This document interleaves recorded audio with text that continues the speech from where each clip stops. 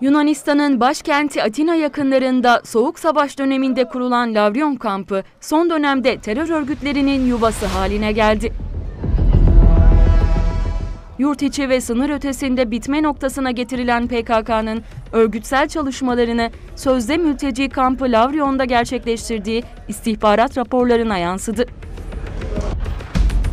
Yakalanan ve teslim olan teröristlerin ifadelerine göre kampta örgüt mensuplarına silah ve bomba eğitimi veriliyor. PKK'nın son dönemdeki saldırı eylemleri Lavrion'da planlanıyor. İstihbarat raporlarında kampın Türkiye'den yurt dışına kaçan teröristler tarafından PKK'ya eleman temini, mali destek, lobi faaliyetleri ve Avrupa'ya geçiş amaçlı kullanıldığına işaret edildi.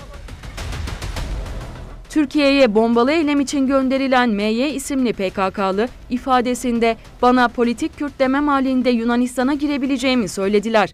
Lavrion kampına gittim. 5 ila 6 ay örgütsel ve ideolojik eğitim aldım dedi. Kampta PKK'nın yanı sıra diğer terör örgütleri mensupları da bulunuyor.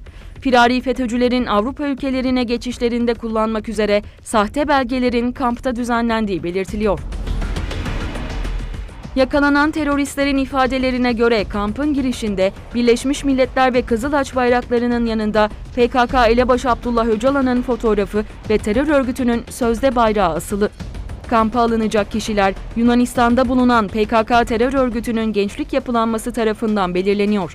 Örgütle ilişkisi bulunmayan kişiler kampa alınmıyor.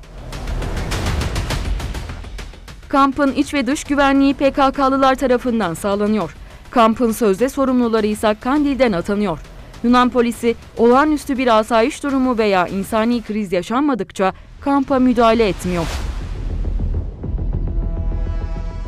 Kamp alanı başta Almanya ve Fransa olmak üzere Avrupa ülkeleri tarafından ziyaret ediliyor ve insani yardım malzemesi adı altında çeşitli malzemeler dağıtılıyor.